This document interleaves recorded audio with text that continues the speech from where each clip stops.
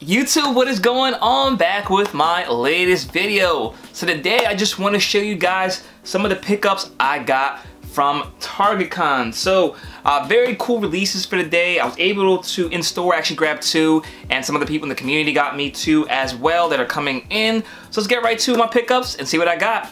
Here we go. Listen, been in the game for a minute, clocking in because it's time to get down to business. Stunting is a habit, on me I'm good at it. Ask around town, I'm known as the Popsavage.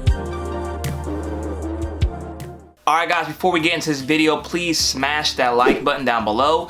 Let me know you guys are enjoying these videos, and as always, if you're new to this channel, welcome, and hit the subscribe button down below as well so you're updated to my most recent content, and hit that bell notification so you're alerted as soon as I post a new video.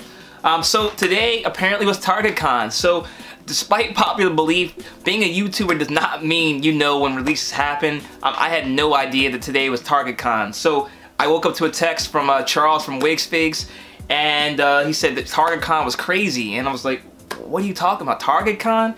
So it kind of just triggered into me that today was TargetCon. I got washed up and went right out to Target, and I was able to actually snag two things that I liked. So I didn't even really know what releases were for TargetCon. I've been so busy, I forgot. I knew about the Simpsons Auto, but I didn't really remember any of the other stuff that dropped. And was fortunate enough to get two of the things that I thought were pretty cool. And like I said, two more things are coming in from members of the community, so I will give you guys shout outs as soon as they come in. But just want to show you guys these two pops. First, this is one I had no idea came out, and I was kind of on the fence about it, but I picked it up because I knew that I probably would regret it later down the line if I didn't pick it up, and that is the Skeletor on Throne. So this is the last one they had. I'm not sure if they got a bunch of them. But you guys know I collect the Masters of the Universe line. They're down there somewhere, and pretty cool stuff. The Skeletor on Throne, very, very cool. This is definitely one I think's got to be taken out of the box. Fully appreciate. I told one of my friends I wasn't too sure. I was on the fence about it, and he said once you take it out of the box, you're gonna fall in love with it. So let's see if that is the case. And like I said, guys, I didn't know anything about this stuff at all, so let's see how this looks out of the box. Okay, alright, so there you guys go. Here's a look at the Skeletor on Throne. So pretty solid looking pop. Definitely for me, my personal belief is you're gonna buy a 6-inch or 10-inch or 18-inch pop, they don't belong in the box. They don't look really as good in box as the 4-inch pops do. Well, even them don't look as good in the box, but these, I just think they're closer to statues and needed to be displayed. And this one is pretty dope, man. Let the pops breathe, take them out the box, and this one definitely deserves to be a display piece in your collection. Would have been nicer if it was a 10-inch pop, just it'd be a little bit more menacing. It's a huge throne with Skeletor sitting on it.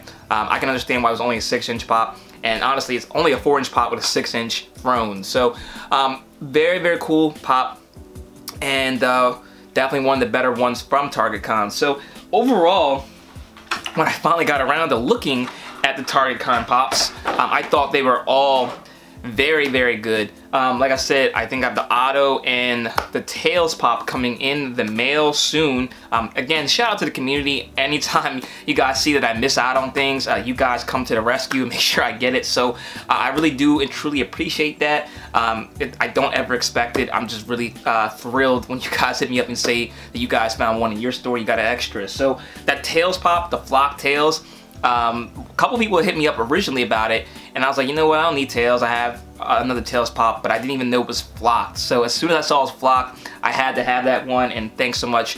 You know who you are to hook me up, and I'll give you a shout out as soon as I get the pop in the mail. But this other pop is one I didn't know was part of TargetCon. I thought it was just a regular common release, and yeah, I picked it up. It was the one I was most looking forward to. And again, guys, YouTubers don't always know everything. I've been busy. I didn't even know this was a TargetCon release. So really excited to get this one. And we have Lord Licorice from Candyland. So I did want to get the other Candyland pops. I did see Jolly and Mr. Mint in the GameStop in the mall that my Target was at. I did not pick them up only because I think I can still get them on hot cash or box lunch money or some other kind of discount. I'm cheap. I'm really patient when it comes to Pops. I like to try to get stuff for half off if I can, so I'm hoping I don't regret that decision. But now this Lord Licorice, very, very dope one. Hopefully I can get that Plumpy one from Emerald City Comic Con in a week or two, whenever that is. I don't even know what Emerald City Comic Con is. Drop down in the comment section below if you know. But this Lord Licorice is very, very dope. That whole set, honestly, there's not a single weak pop in there. Even the player piece is an extremely dope looking pop. So I'm calling it right now. As of now, 2021, this Candyland line is the best line Funko's done. Let me know your thoughts in the comment section below if you agree or you think another line's been better. But this line has just been fire. They all look dope and they really translate the Pops really well. So this TargetCon exclusive Lord Licorice is a really cool one to me. The only other ones they had at the store, they had the Clue guy. I don't even know his name. I never really played Clue growing up. Maybe I played it once or twice at max. And so I really wasn't going to pick that up. And the only other one that has that ugly silver Pikachu, which is terrible. The only reason I thought about getting for a second is I'm trying to get as much of the 25th anniversary stuff as I can. I've been grabbing the McDonald's, the Cinnamon Toast Crunch packs, these plushes, anything 25th anniversary Pokemon I've been trying to get. I just think that'd be a really cool collection to have later down the line. So I thought about getting the Funko Pop, but that thing's terrible. So I left it behind. They had like 3 of them left, and I can only imagine they'll still be there. I don't know why they made a silver Pikachu. Funko, let me know in the comment section below, Funko, why you guys made a silver Pikachu. I don't think it makes any sense. If you made a gold one, maybe for the 25th anniversary, maybe silver is the 25th anniversary, maybe that's why you did it. Now that I'm thinking out loud, but it's still terrible. So I picked up these 2. When other ones come in the mail, I will show you guys. But let me know in the comment section below what you guys got, how you guys felt about the TargetCon. I know there is 2 other Pops from Schitt's Creek that are coming out. The Moira and David when they're like making macaroni and cheese. And then the one where she's in that bird movie. I need both of those, so as soon as they come out, I'll show you guys those, because I plan on hunting for those the moment they come out, because I think that bird one might be the best TargetCon Pop. So let me know what you guys thought about TargetCon in the comment section below, what you guys thought about these 2 Pops, and let me know your thoughts in general about whatever's on your mind.